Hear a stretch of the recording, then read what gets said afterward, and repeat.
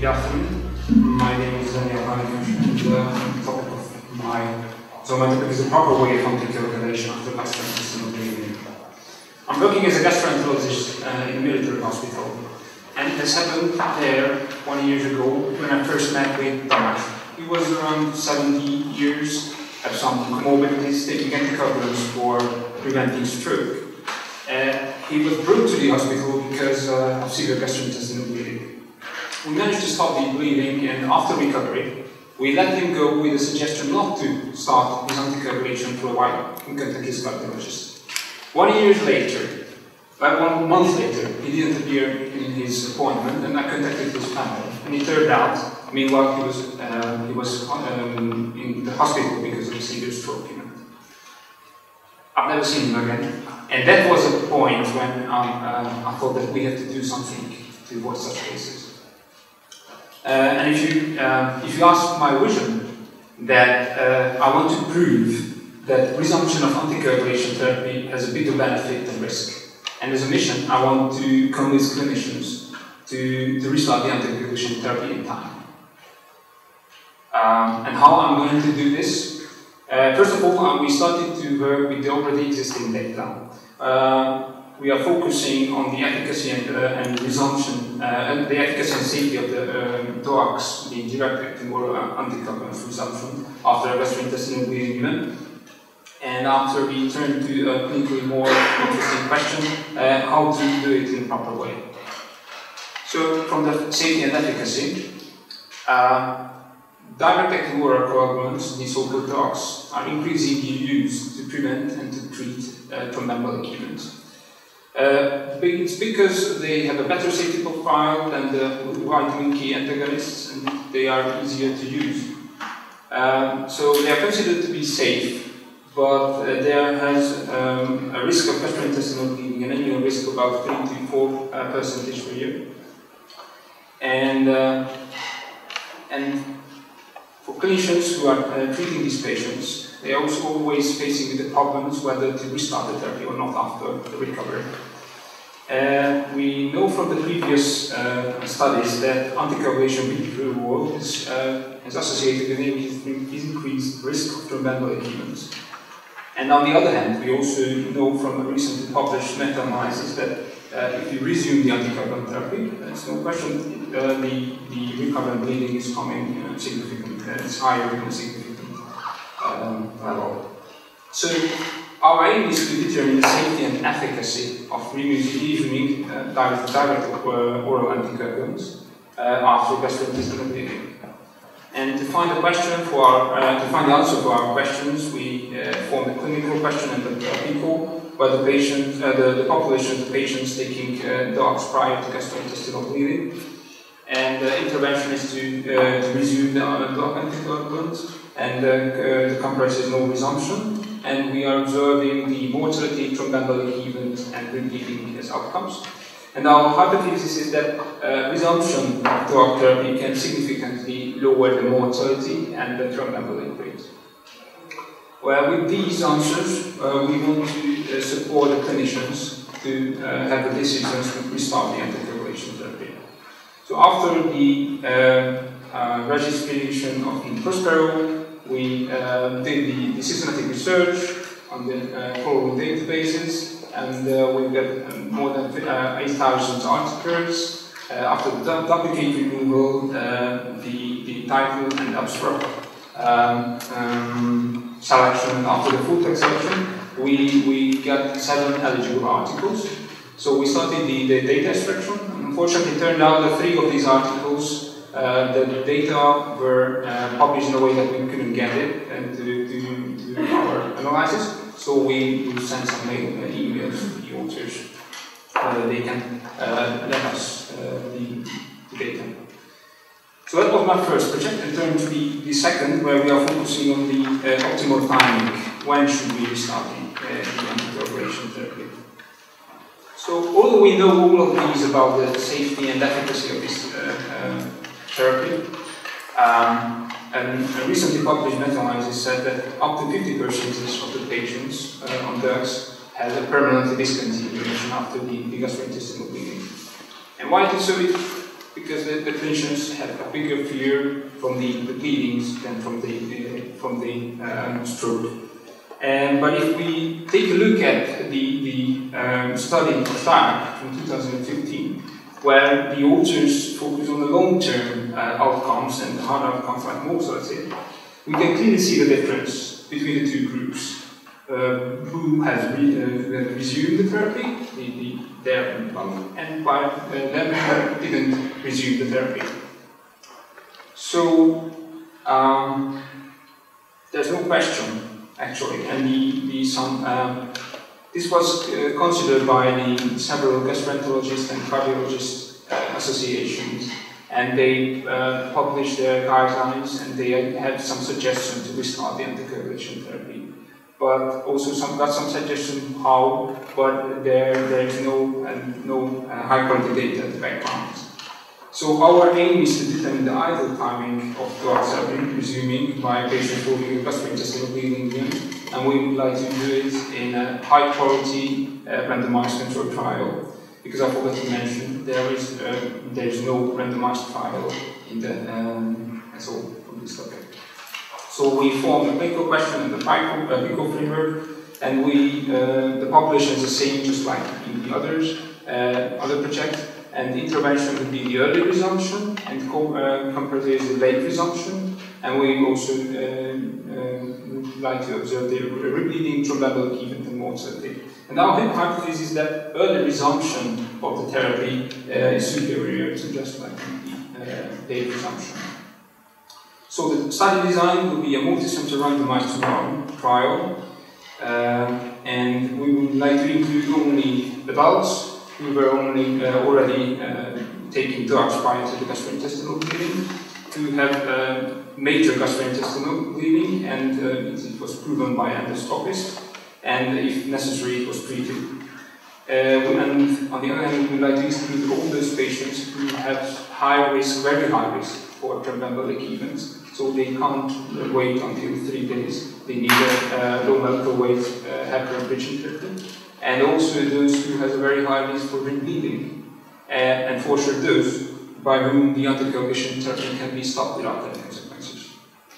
So the arm will be the early resumption and late resumption, and we are observing as a primary endpoint the rebleeding in 30 days rebleeding, and the secondary outcomes you can see here, and we'll follow up these patients until 12 months. So our aim is my aim is to finish the first project until April, and the second one till June, so we can start the randomized trial in next September. And there's a quote I've chosen one from C.S. Lewis that aim at heaven and you will get earth thrown it. Aim at earth and you will get it. Thank you very much.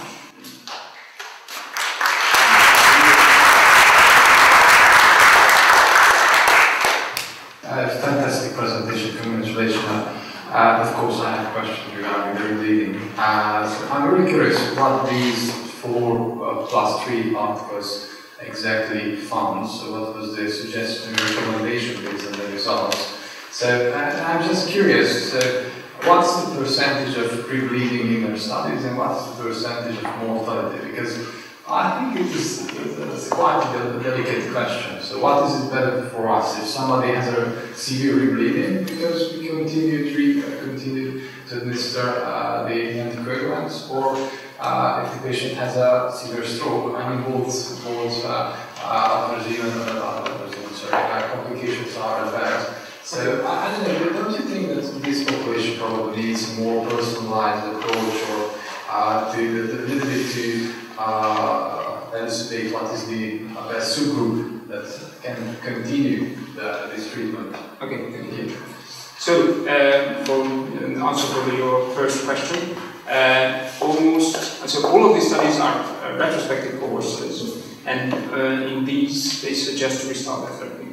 Actually, there's no question, because if you see a longer outcomes, the mortality is higher in those by whom the therapy wasn't restarted. And for sure, for those who have a very high risk for rebleeding, it's also, so we have to consider that for sure. And we can't do it just to So actually we want to prove that by those patients, and for most of the majority of the patients, you can start, for sure. And we also exclude them, if you see here, that those who are really at high risk for bleeding. And on the other hand, what I wanted to mention, there are some studies just recently published this year and last year, when they wanted to see what's the difference between resuming the therapy in 4 days, after 7 days, and 12 days. They are also retrospective, but they found out at the end, it turned out there's no real difference. They said that the problem is rather than with the comorbidities, and also it can be a problem whether the endoscopy and the intervention was prepared in a good way. So, and not necessarily just because you give the therapy back and the data free. Thank you for your answer. Just a reminder for comment regarding this. I was asking the numbers, the events, because of course you need to use them for the sample size calculation in your study. And but rebleeding rates is about 10-15%. So it's quite high. Most of it, I can't really tell you the exact number, but we know from Mark's presentation that it can be really high. Are you aware of any similar study being done but not published yet? You said that your systematic search did not identify any completed and published RCT. Is there any other effort out there to find a question for this important answer? Yes, there's only one randomized trial started 2 years ago in Hong Kong. And they did that way so there's a guideline, the Asian Pacific guideline, where they suggest restart the therapy as soon as you achieve the stability. And they are doing it in that way. So in that RCT, the one arm, in the first arm, they give back the anticoagulation, especially DOACs, on the very first day after the endoscopy. On the other arm, they give back the therapy between the 3rd and 4th day. Not 7 and 3, they are the very first and then the 3rd day. And they said it's because if you do the endoscopy well, you can make it, and you can decrease the possibility of stroke. This actually brings me to my question. I wanted to ask, is there a specific reason that you chose 3 and 7 days? I don't know if you elaborated on your presentation. 7 days is because the European guidelines also said that at least the 7th day you have to start it. 3 days, we've chosen 3 days because in the earlier publications they show that the rate of the rebleeding, the majority of the rebleeding comes in the very first 3 days. And the publications, like in the last 5 years or 10 years, they are telling that, okay, but the endoscopy is improved and you can treat those patients as not necessarily coming to the very first day. So if they did a second endoscopy after the first one, they've seen that especially in ulcers, healed a lot in the very first day, 3 days. So actually that's the point we want to restart in the 3rd day.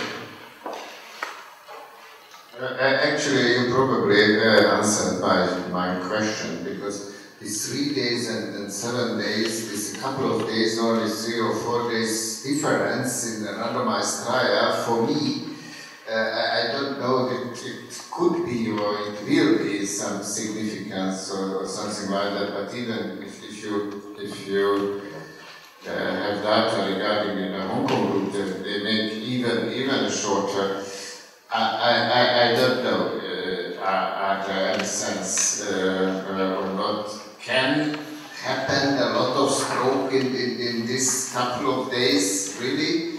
Not a lot, but if we consider that maybe just 1 or 2, but a longer period, I mean, we can treat gastrointestinal bleeding in a better way than if the patient had already had a stroke. I mean, the bleeding comes in the first days, the first week, 10 to 15% or something like that. But is the timing of the thrombosis or the cardiovascular risk? Probably it comes later on. There's two things to consider. First, there are some articles regarding this topic that it could be a rebound effect after withholding the DOACs as well. And there are some cases. There are some cases where the strokes comes in the very first 5 days or 3 days. Not for sure, not the majority. The majority comes from the second week maybe. But for sure there are some cases where we can prevent. And if yeah, that's.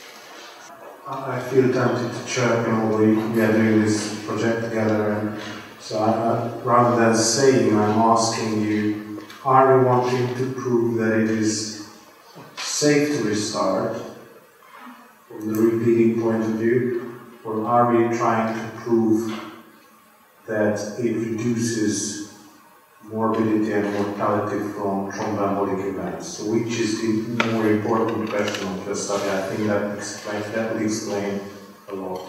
Actually, our primary outcome is the rebleeding, 30 days rebleeding. So we want to prove that it could be safe.